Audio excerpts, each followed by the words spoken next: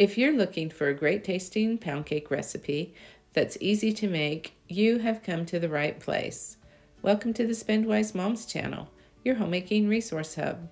Today's video is on how to make a cheap and easy pound cake. Pound cake is a little heavier cake than the cake you make from the store-bought mixes. It's simple, it's easy to make, and it tastes great. Once you start eating it though, it's very hard to stop.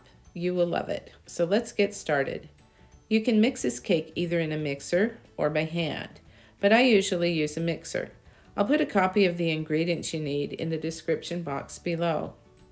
First, preheat your oven to 350 degrees Fahrenheit.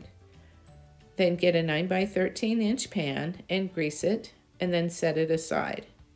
In a large bowl, combine 2½ cups of sugar and 1 cup or 2 sticks of softened butter or margarine and mix it well. It's nice that you can save yourself a little bit of money if you want to and use margarine instead of butter. The cake will taste good either way.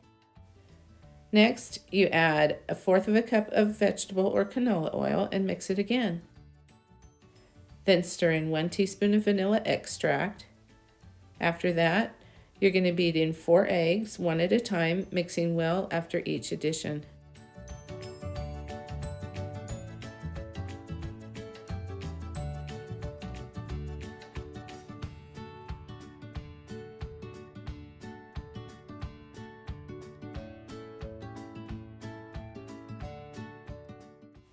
Then add 3/4 cup of milk and mix until it's combined.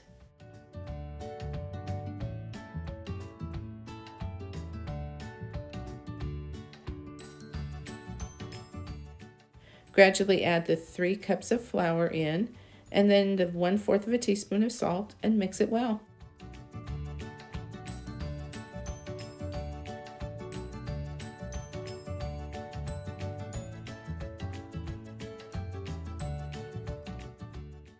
Spoon the batter into your greased 9x13-inch pan and spread it evenly.